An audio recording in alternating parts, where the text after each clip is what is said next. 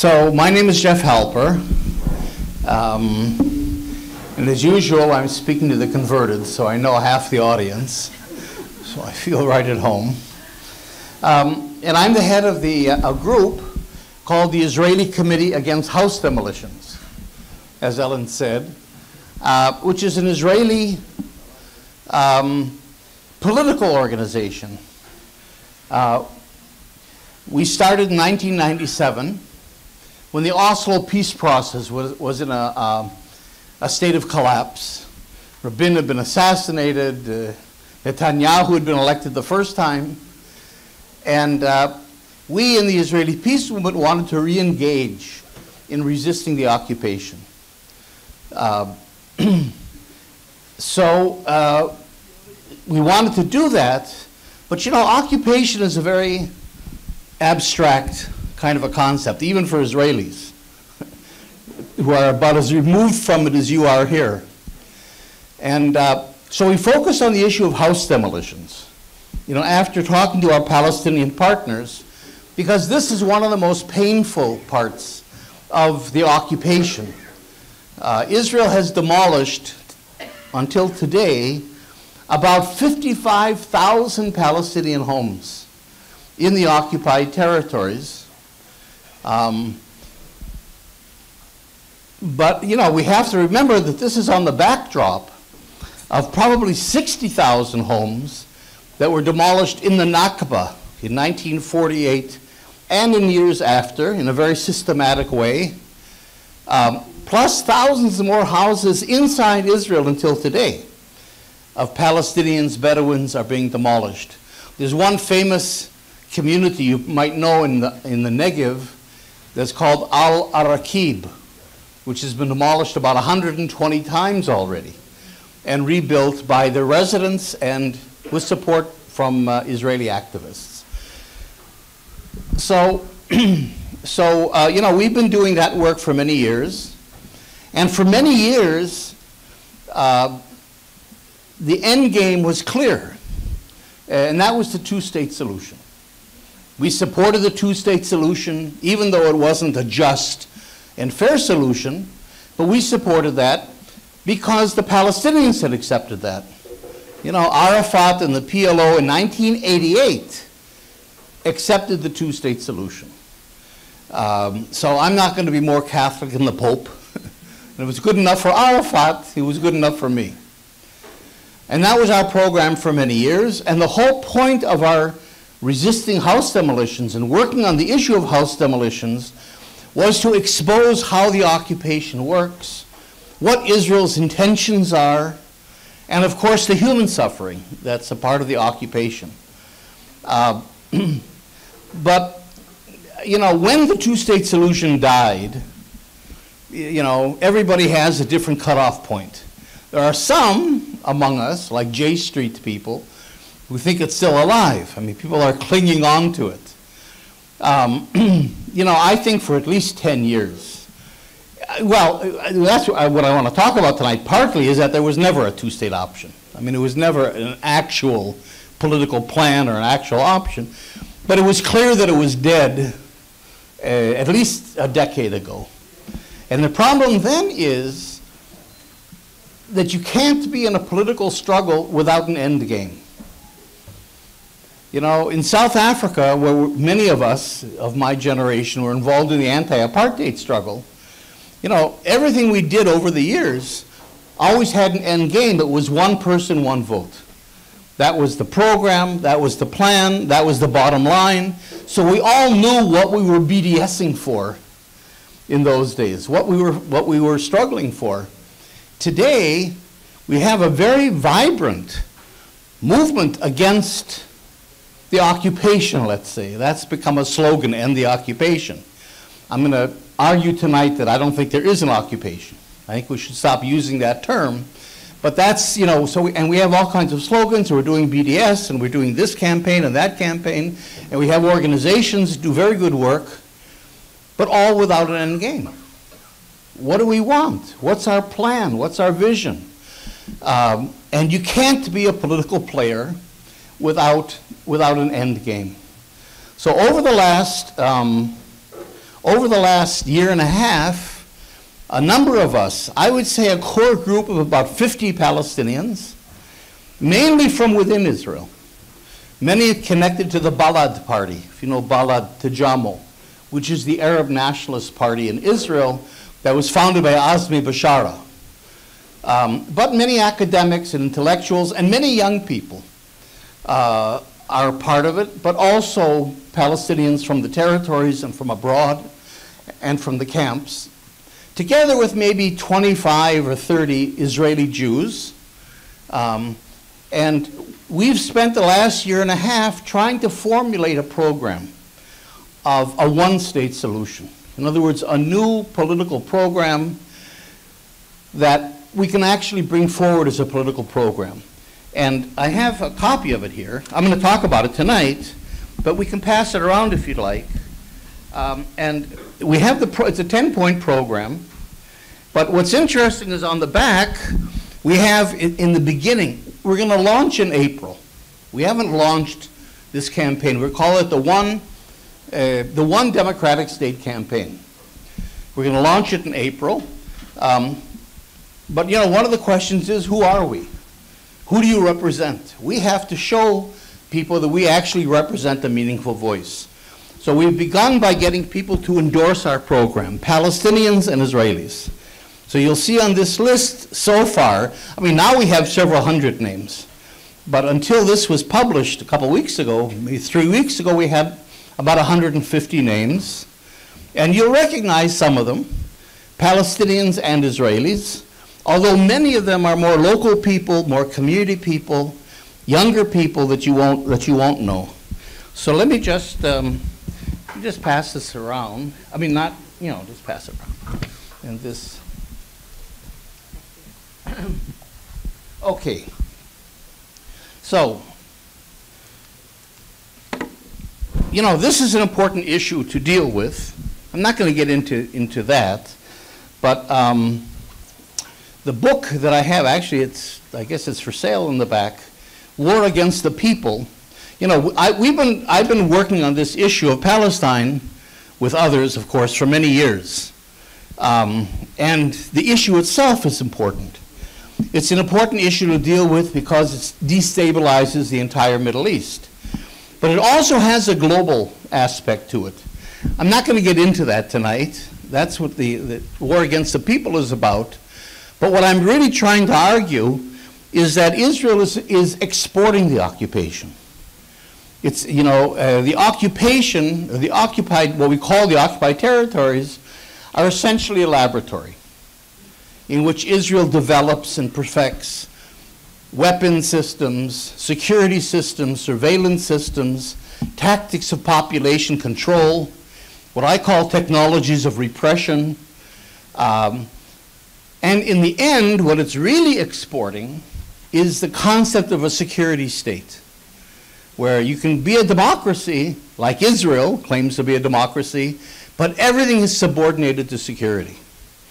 And this is a whole model, and you know, JVP, that's one of the groups sponsoring tonight's talk, has a program called Deadly Exchange that is trying to document Israeli involvement in the American police forces, security forces. That's very important. But beyond that, you know, Israel is really trying to sell a new concept in a way called the security state. So all I'm saying is that the Palestinian issue, I call this global Palestine. Because the Palestinian issue, in a sense, Israel over Palestine, is a microcosm of the global north over the global south. And by looking at how Israel, now we're not talking about, you know, just an occupation or a short-term repression. We're talking about 50 years, or you could actually say 70 years, or you could say more than a century of an Israeli war against the Palestinian people. So at a time when the United States is trying to, is arming itself to fight a war against the Soviet Union, and Europe hasn't fought colonial wars for 50, 60, 70 years, I put my global Palestine idea within the framework of global capitalism. So that as neoliberalism, which is now about 50 years old, begins to close down more and more people are excluded, there's more resistance. You have the Occupy movement here. There's all kinds of forms of resistance, both in the global south and in the global north. And therefore, wars against the people become the new kind of warfare. You don't have any more wars of countries against each other, and ideologies and armies and tanks and things like that. You know, it's interesting. The last conventional war that involved two or more major powers was Korea. You know, there have been local wars since then. Arab wars, the Falkland War, that was a cute war, Iran, Iraq, but they were more localized and fairly short. They were deadly, but they were fairly shorter in scope. This kind of a war against the people that Israel's been waging, again, is more than a century old.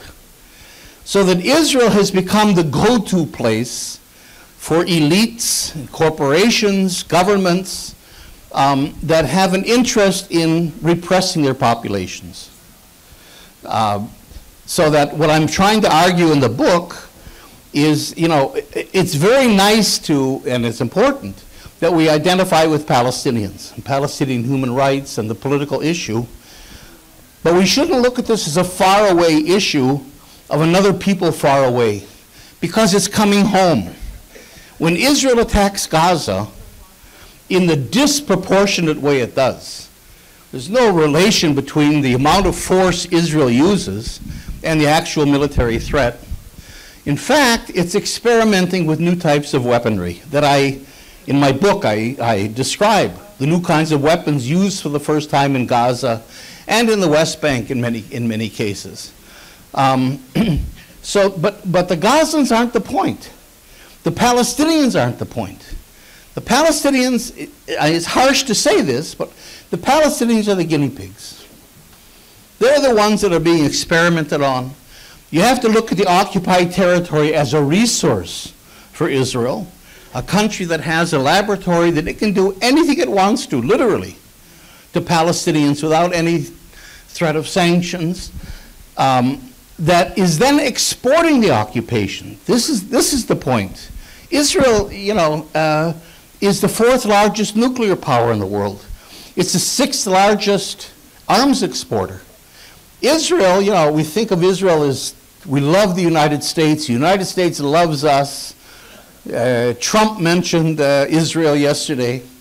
The Israeli Prime Minister speaks before Congress every couple of years. A love affair. Well, if you all of a sudden put security into the picture, and one thing by the way, I wrote a book about something I know nothing about. Really, I couldn't tell you a grenade from a tank. But what I discovered was that if you take the military and homeland security and policing, which is today one package, it's come together really as one thing. Globally, it's a $2.5 trillion a year industry. Whoa. So I'm saying to myself, I'm an activist, I'm a leftist, I'm political, and I don't know anything about a $2.5 trillion a year industry that's based on violence and control and repression? Whoa, that's a pretty big blind spot. So that once you put that into the equation, it changes the entire international system. And all of a sudden, friends and enemies and allies all become confused. One example, because I don't want to, I'm getting too much into this stuff. I get dragged into it. You know, how much Israel loves the U.S. and U.S. loves Israel. We see Israel as a client state of the U.S.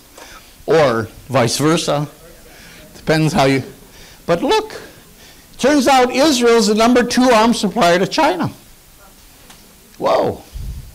That's after Russia. It's pretty impressive for a state the size of Connecticut, you know? And last week, and it was in the newspaper, John Bolton was in Israel. And Bolton says, and it was part of the headline, Bolton says, if Trump ever found out how close Israel is to China, he'd be very upset. Israel's the #2 arms supplier to India. Netanyahu is now the star of Brazil with Bolsonaro, and is beginning to sell drones with facial recognition technologies to the Brazilian police. So this goes way, way beyond, I'm not going to get into this tonight, simply Palestine. If you follow the threads out and follow the dollars out and the violence, what I want to say is this, and this I think should be a key message of the BDS campaigns and of all of our campaigns, and that is that as your police force and your security forces and your militaries to some degree are being Israelized, you, the people, are being Palestinianized. In other words, you have to look at this actually and literally like that. The weaponry used against the people of Gaza, the Gazans, again, are simply the middle people, the guinea pigs. They're intended for you. The whole point of developing these weapon systems and technology systems is to sell them, to export them. So you're the ones on the receiving end, as much as the Palestinians. So that this is an issue that really should be of concern for us because of its global aspects that affect our lives, but also because unless you understand these relationships that are most, I could have written a book about the American military, but it's very unusual. You've got a Pentagon that has a budget of $1 trillion. Nobody can match that, as Trump also said last night. But if you look at a small country like Israel that has to scramble, it has to sell, and has to find all kinds of ways of getting its technologies everywhere, that reveals the way this whole system works much better than trying to look at a superpower.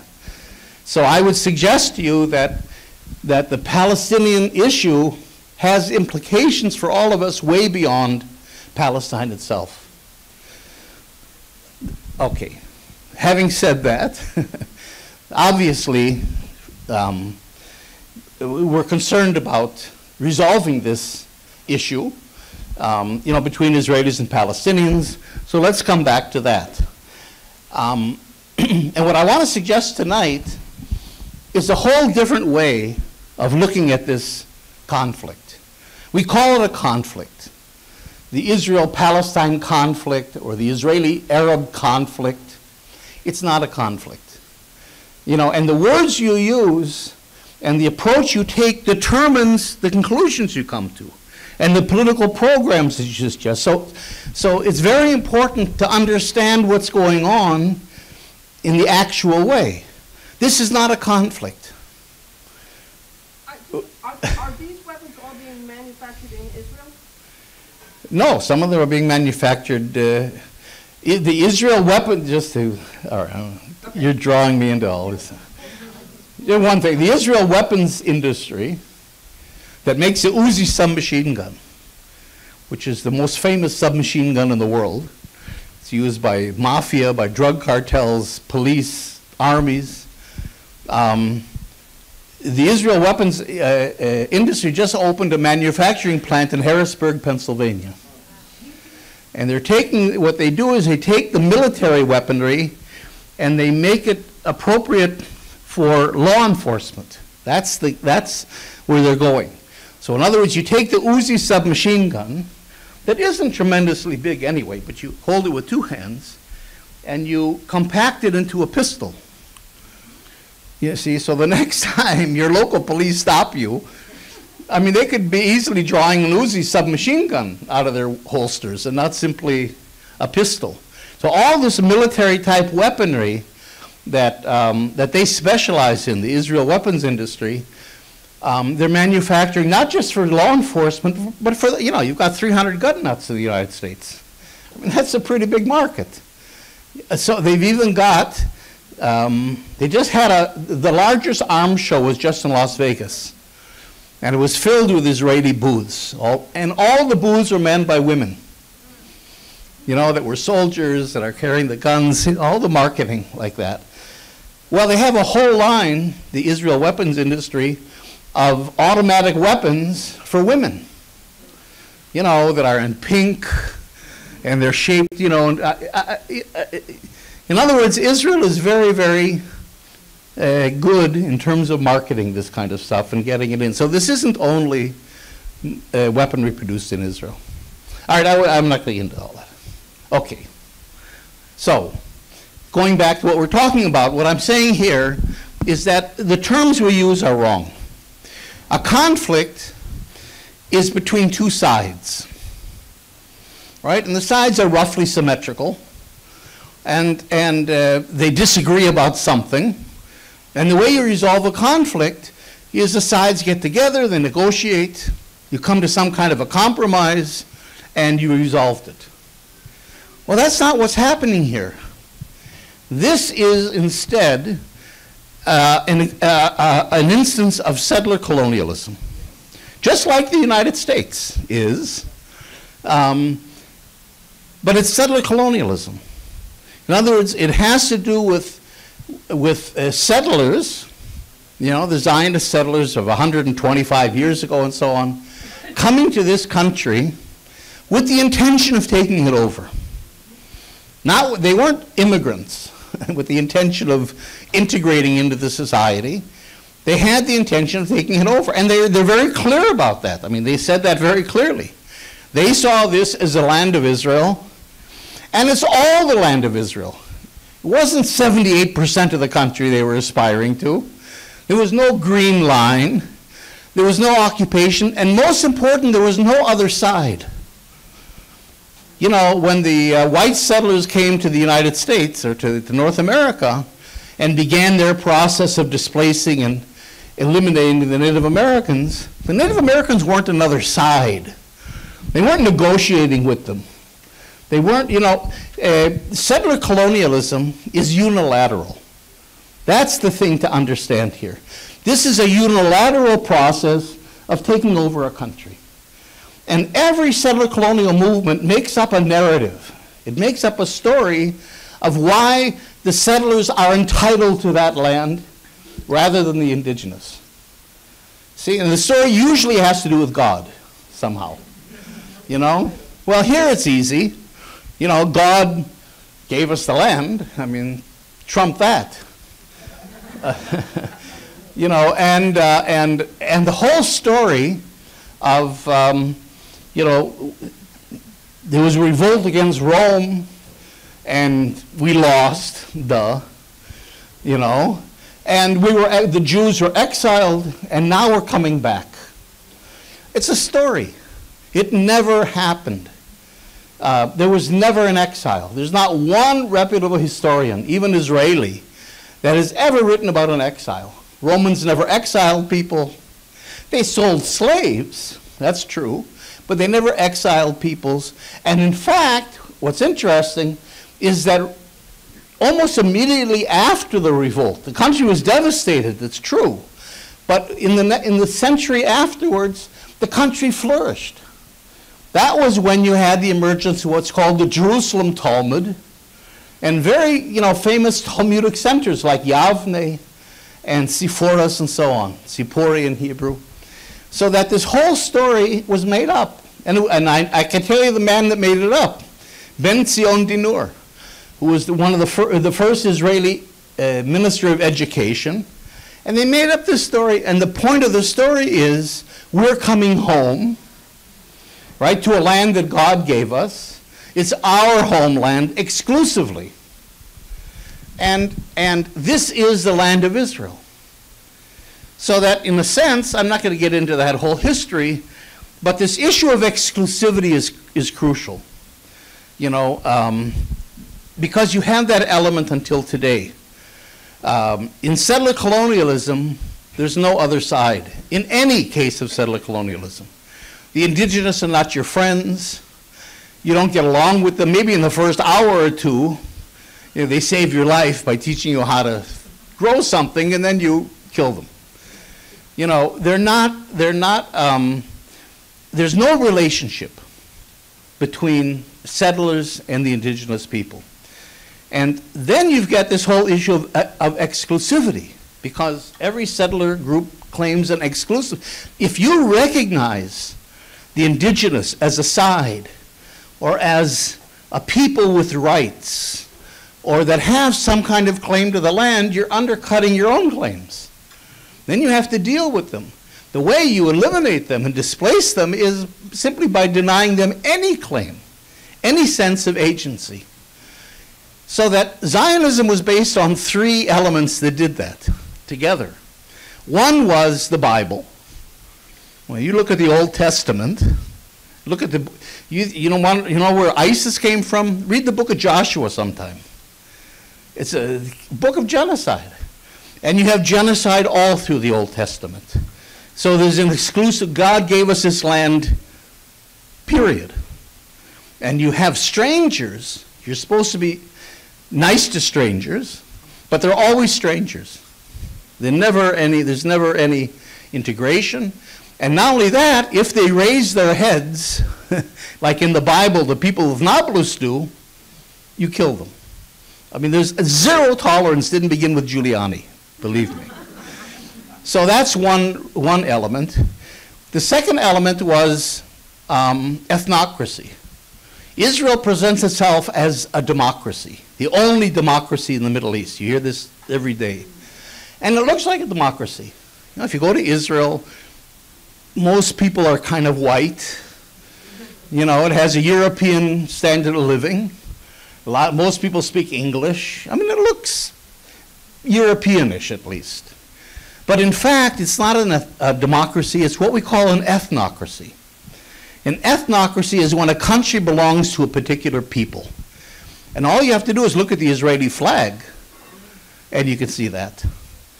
In other words, in this country claimed by Zionism, the whole country, from the Mediterranean to the Jordan River, the flag represents one particular group with the Star of David, and that's a minority group.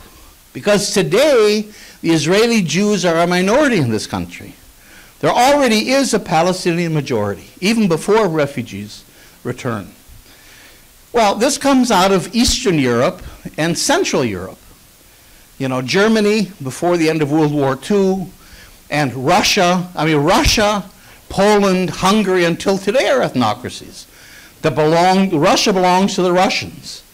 Hungary belongs to the Hungarians. Look at the way they're treating refugees from Syria that try to come in. It's xenophobia. So Israel is basically a transposition of Eastern European tribal nationalism into the Middle East.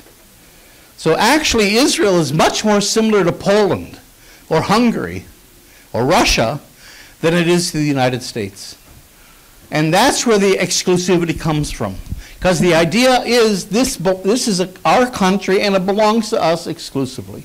And the third element, again, is settler colonialism that has that same element that we talked about. So you have three elements that feed into Zionism, all of which have an exclusive claim to the country, and all of which deny any claim, or the existence even, the collective existence of an indigenous people.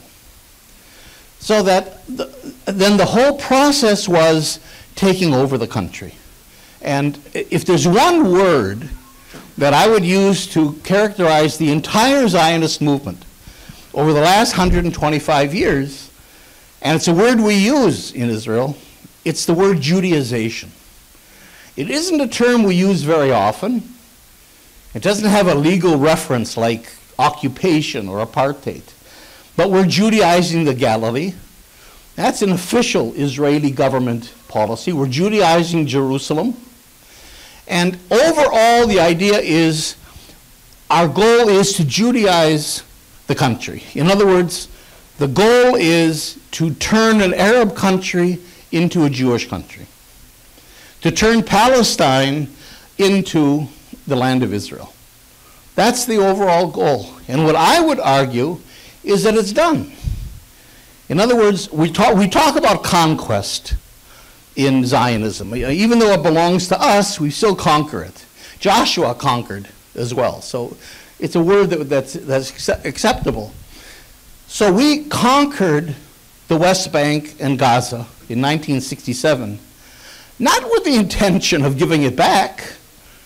This was the last stage of a century-long process of Judaization. And so, you see, the problem with the word occupation, I mean, I say it's not a conflict, but I also say there's no occupation. I think we shouldn't use that word. Because now, it's true, it is an occupation in international law. It's certainly an occupation if you're a Palestinian. But the word occupation implies an external territory. It's outside of Israel. You have Israel proper, and then you have the occupied territory, that bifurcation. And in all the negotiations, of course, Israel's fine. We're not negotiating anything about the 78%. That's outside of negotiations. We're talking about the 22% that is so-called occupied. With the idea that somehow that's outside, that can be detached, that Israel would actually be willing to turn that into a Palestinian state. But it's not true. That was never, ever, ever the intention of Israel.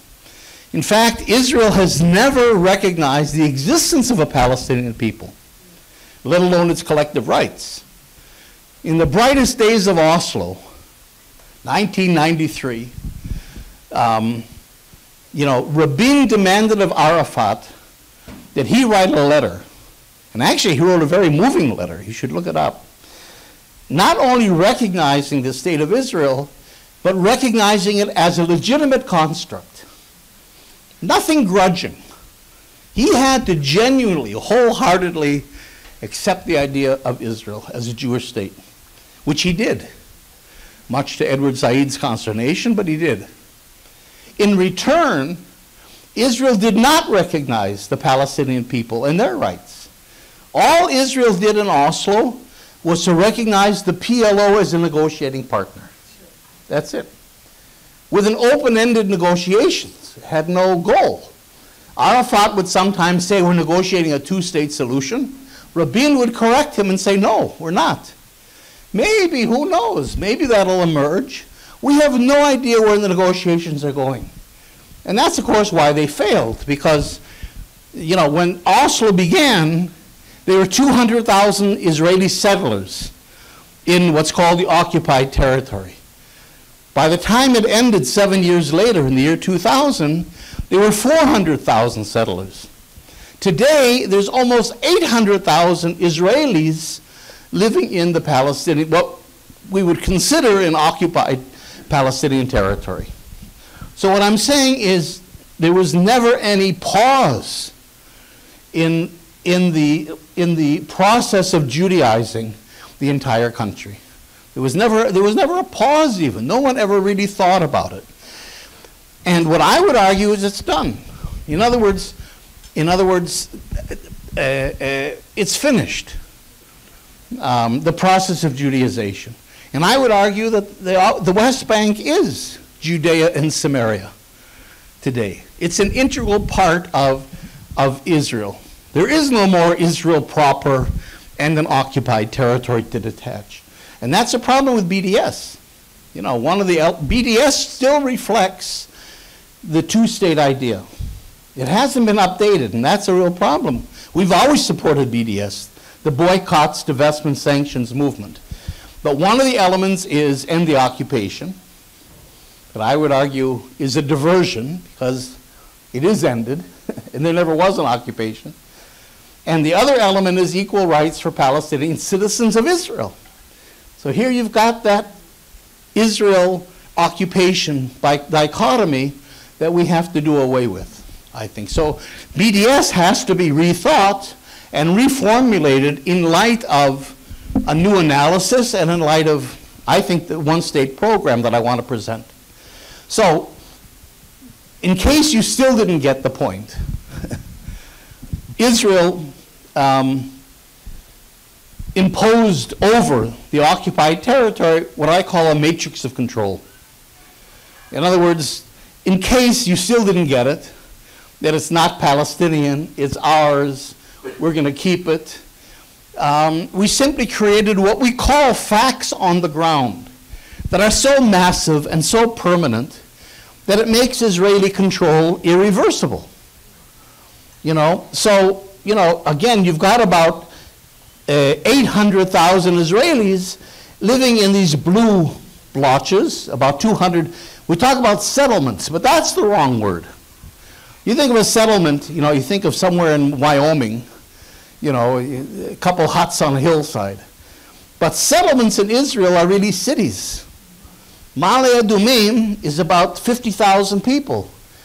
Upper Modi'in here is about 80,000 people. Neve Yaakov, Pisgat Ze'ev in northern Jerusalem is 120,000 people.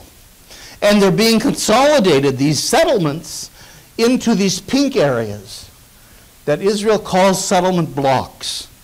So we're in the process of consolidating major urban areas that are linked into the urban areas of Israel itself with a whole system of major highways, some of them for Israelis only. One of them was just opened a couple of weeks ago with a wall down the middle, where Palestinians drive on one side and Israelis drive on the other side, that again incorporate this into Israel. The Palestinians, maybe I'm talking to an audience that knows, so bear with me if I'm repeating, but the Palestinians are then confined, about 95% of them, to areas A and B, and Gaza, which is a cage. Well, areas A and B in Gaza represent 40% of the occupied territory. So let's put it in this kind of a perspective. The occupied territory is an area about the size of Rhode Island, not the biggest state in the Union. And the Palestinians are confined to 40% of Rhode Island. Okay? And then areas A, B in Gaza are shattered into about 164 separate islands. It isn't like 40% as one block. There's 164 islands, all surrounded by settlements, highways, checkpoints, the wall, and so on. So think of Rhode Island, where you have a population of about 5 million people stuck in 164 islands on 40% of Rhode Island, and you begin to get an understanding of how unviable and how far we are from any possibility of a two-state solution. It's simply gone, and long gone. And I think we should stop talking about it, because the more you keep talking about an irrelevant solution, you're simply muddying the waters. And let me say, it's just cute, because we get American news in Israel that you don't really get. It's a different perspective. In 2014, the Obama administration sent Kerry here, the Secretary of State John Kerry, not here, to Israel-Palestine to try a last-ditch effort to salvage the two-state solution. And they really tried. It was genuine. In one of his visits, Kerry came with 320 advisors. Now, what you do with 320 advisors, I have no idea. And it failed. And the chief negotiator was Martin Indyk, who was the head of AIPAC. And he said it's because of Israel that it failed. That's the degree to which it was clear. But this is what I want to get at. Let's end this talk of a two-state solution. And the best term to end it, the most definitive, was Kerry's. So Kerry, after this whole thing collapses, is testifying in front of the Senate Armed Services Committee. And he says, and I'm almost quoting, look it up on the internet, fact check me. He's saying to the senators, well, so we're sitting down and we've started to finalize an agenda and the issues, the final status issues, and all of a sudden Israel announces the building of 5,000 housing units in the West Bank. and poof, poof. That's what but that's what Kerry said, poof. Now there's no post-poof. Poof is it. There's nothing after poof. And the good part about poof as well is that it clears the air. Poof. Now finally we can dispel this fog of a two-state solution that was always getting in the way. Every time you wanted to think of another way to go, the two-state solution would get in the way. Poof, it's gone. Now we can begin to see clearly. And that's what I want to focus on tonight. So, the two-state solution is not only gone, but it never was. And even if you think it was, it's gone. Which means then, not only is the two-state solution gone, but Israel, and this is really important, the framing, because one of the ways Israel gets away with this is that Israel presents itself as the victim. We're the victim, always, you see. We might be the sixth largest arms exporter and occupying power for 50 years, but we're the victim. So the framing is important. We have to say Israel eliminated the two-state solution. It wasn't the Palestinians. Abu Mazen would sign on it tomorrow morning if he could. Which means then that it's Israel that has de facto already created a single state. There is one state today. The whole argument, two states, one state, is over. There's one functional de facto country between the Mediterranean and the Jordan River. You can't get into this country without going through Israeli border controls. There's one effective government here. Don't tell me it's the PA. There's one army, obviously. There's one currency. There's one infrastructure. By any measure, this is already one country, right? And it's an apartheid country. It's an apartheid state. Because is one country ruled by one governing power that has three separate legal regimes. You have one legal regime for Israeli Jewish citizens of the country. You have a second legal regime for non-Jewish citizens of the country. And that's what this whole Jewish nationalities law was about a couple months ago. And you have a third legal system for the non-Jewish Palestinian citizens of the occupied territory. So apartheid simply means separation. That's what apart means. Separateness. You just, again, look at the Israeli flag, and you can see that one population has separated itself from the others. And then that population creates a permanent, institutionalized regime of domination. It's not Jim Crow, discrimination. You have that everywhere. It's the regime, it's the laws, it's the concept of the country, of the state. And that's an apartheid system. So I would say the two-state solution we could have lived with. Again, both the Palestinians and the Israeli peace movement accepted it. We weren't against it, but it never was, and it's gone. So the one state that exists today, which is an apartheid state, obviously is not acceptable, hopefully to any of us, which seems to me almost mathematically to leave one option still possible, and that is, and again the framing is important, to transform the single state, the apartheid state that Israel created, into a democratic state of equal rights for all its citizens. Which shouldn't be such a shocking idea for Americans. A democracy. And that's basically what we're talking about. Transforming an apartheid regime, and we can show and prove that it's an apartheid regime, into a democratic state of equal rights. So that's what we're talking about. Now, let me just go on for another couple minutes, if I may, because it's a good idea. And in fact, the one state has been in the air for a long time. But what we've been trying to do over the last year and a half is to really nail down what do we mean? What would it look like? How would it function? And I'll be honest, we put a lot of work into it. Any of us could have sat down for 5 minutes and written up a plan that us leftists would love. I can do that. Me and my 5 friends, we'd have a great plan. But we said to ourselves, we want to formulate a program that we can genuinely take forward into the political arena. You know, we want to be political actors.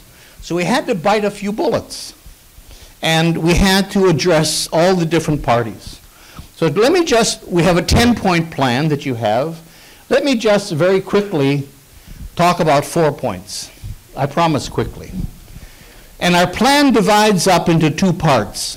One is decolonization, because we're not talking about a conflict. So we're not talking about some technical solution. The border is here, we do a territorial swap, we move a few people around, and we have a solution. We have to decolonize the country in a fundamental way. So we have decolonization leading to a post-colonial situation.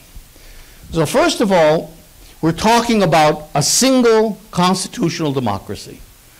A country with a constitution that Israel doesn't have today. Israel is the only country in the world, except Britain, that has the Magna Carta, that doesn't have a constitution. And I think the major revolution of what we're talking about is that this country would belong to all its citizens. I mean, that's the American model. That's a Western European model of a democracy. That's not the way Zionism and Israel was ever conceived, or the two-state solution. Those are all conceived on an ethnic, national, religious basis. And so you had to somehow let those collective units determine. Our revolution is no. There's got to be a country that's based on all its citizens, and every citizen has equal rights. So the second element is, of course, the right of return. Every Palestinian refugee and their descendants have the right to return to the country.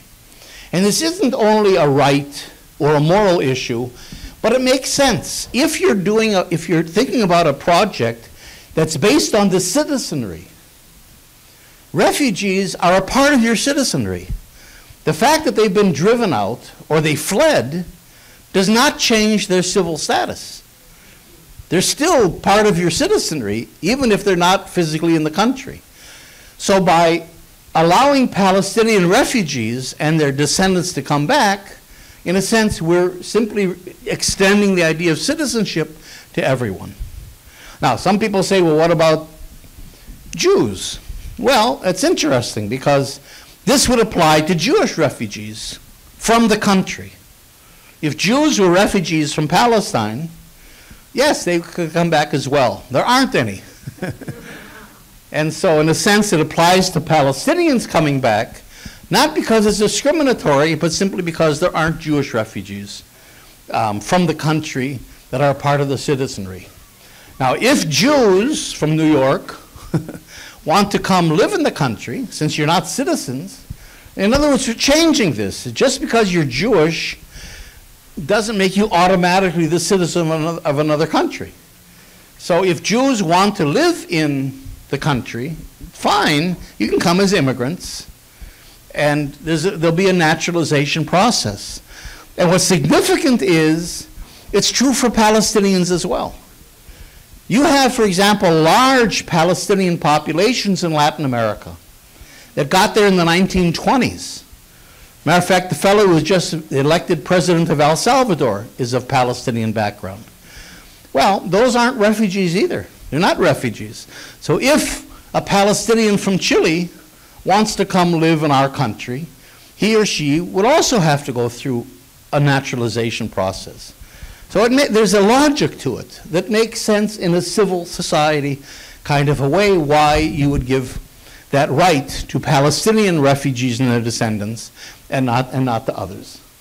And of course, we also need land redistribution and financial compensations and affirmative discrimination, affirmative action, and so on in order to reintegrate them into society. The third piece that I already mentioned, and I don't have to get into it, is individual rights. One citizenship, one parliament, one person, one vote, equal individual rights. Now, having said what I just said, this is the part that's the most contentious. And that is that, yes, individual rights in a democracy. But this isn't Kansas. You know, this isn't just a place where we're all a bunch of voters. But very important and fundamental national collective identities, ethnic identities, religious identities, tribal identities have preceded the state. The state is a new construct in the Middle East, a European imposition. So we have to recognize that. And so the bridging that we found that would work is the idea of collective rights. In other words, that everyone, or the Constitution would protect the collective rights of all the different collectivities in the society. You have a right to your language, you have a right to your identity.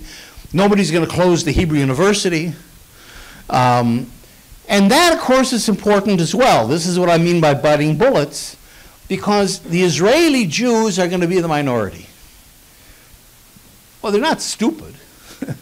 You know, and what the first thing they ask is, what's going to prevent the Palestinian majority from doing to us what we do to them today? The tyranny of the majority. Why would they be a minority? They're already a minority.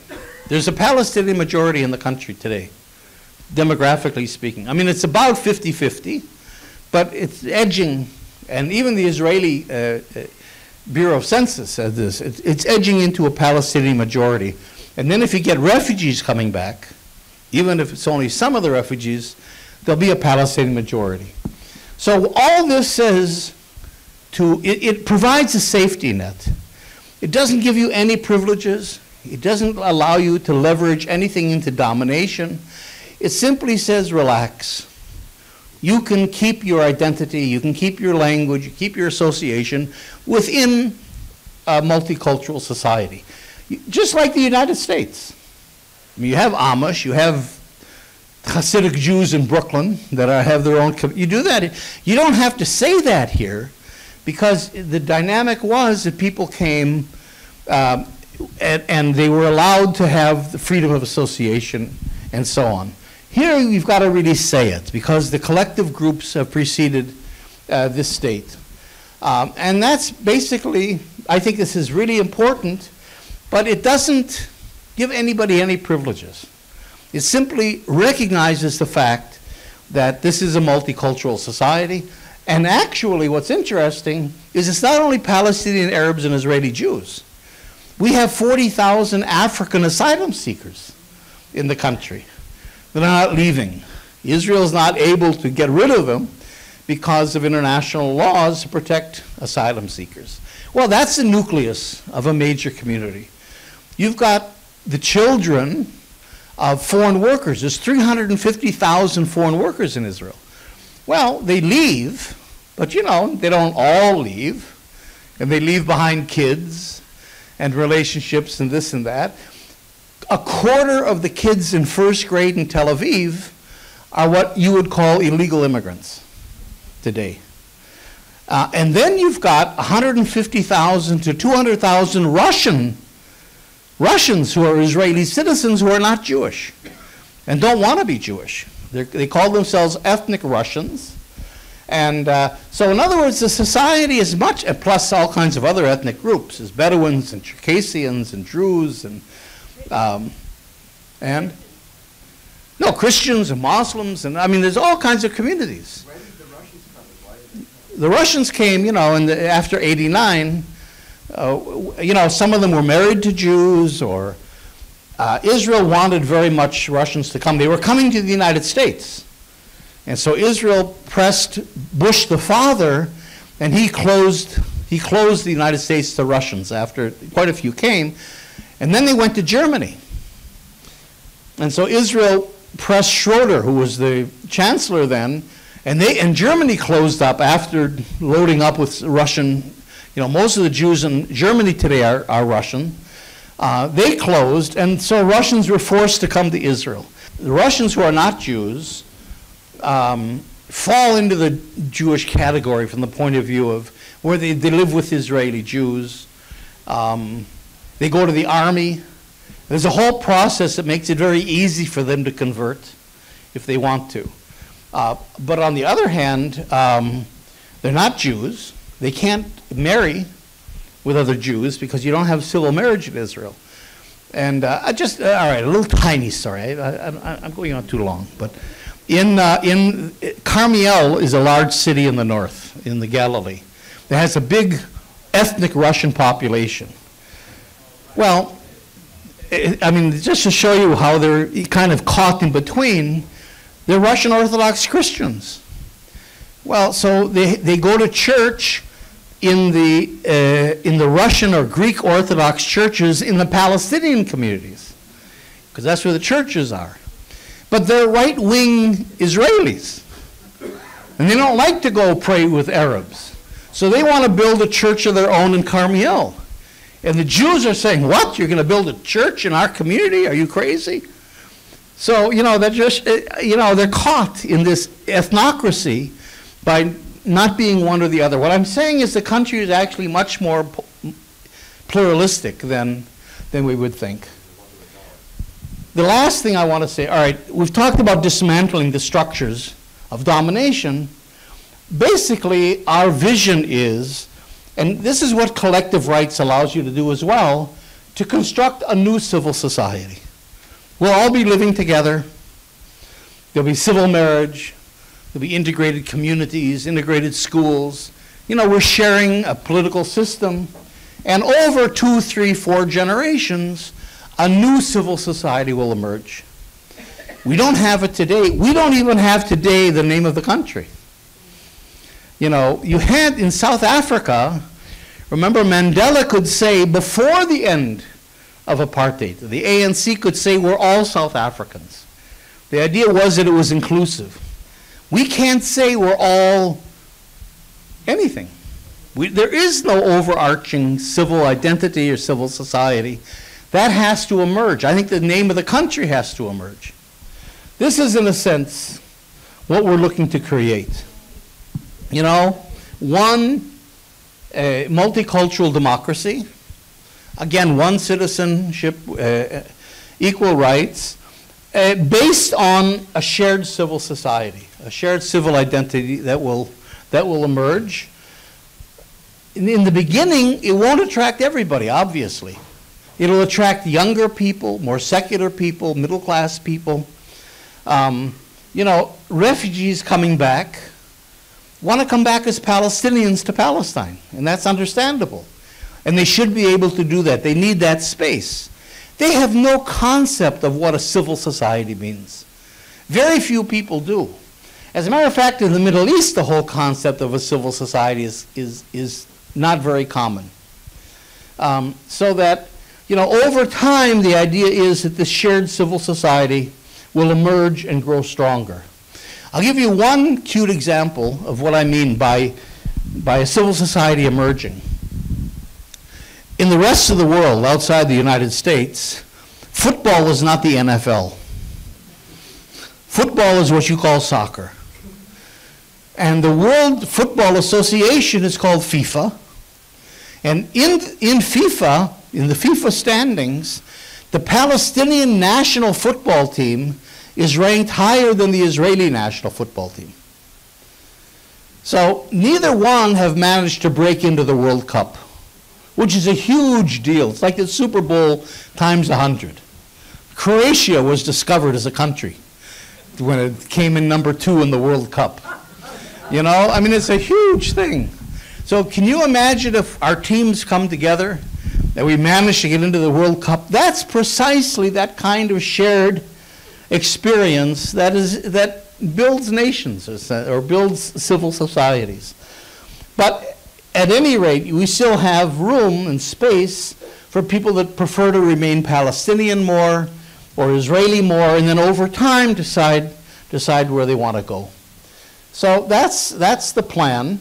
Let me say one more word about how we get there. Just a word about strategy, because it's a nice idea, and I think we fleshed it out not badly, but how would we possibly get to a thing like that? And I think we still have to talk about that a lot more. All this has to be fleshed out. But we're taking a leaf from the playbook of South Africa. Because South Africa, in a way, was in the same situation. You know, the ANC knew that most of the whites in South Africa were not going to support the end of apartheid.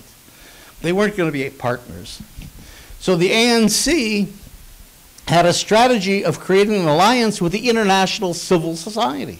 Churches, a lot of us were involved with that, labor unions, all kinds of groups, in order to, in the end, and then using BDS and using boycotts in all kinds of ways, isolating South Africa to make apartheid unsustainable. That's, I think, what we have to try to do here. Palestinians have to create an alliance with the international civil society. Not governments, because governments aren't on our side right now. You know, so that with critical Israelis being involved, that I think is important, the Palestinians create this alliance, and the international civil society works to change its government policy. So today, for example, the U.S. campaign, which is now called the U.S. Campaign for Palestinian Rights, focuses on American policy in all kinds of ways, but they don't have an ask.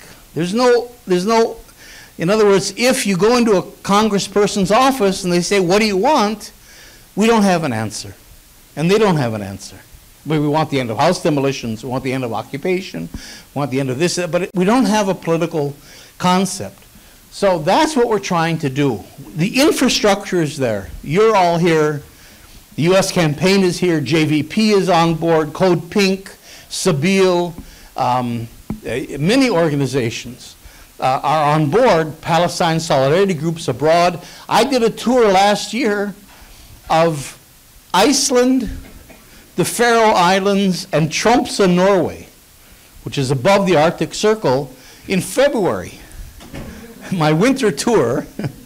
You know, each of those places has a vibrant Palestine Solidarity Committee. I think the Palestinian issue has reached the proportions of the anti-apartheid struggle. But we don't have an end game, and so we're stuck.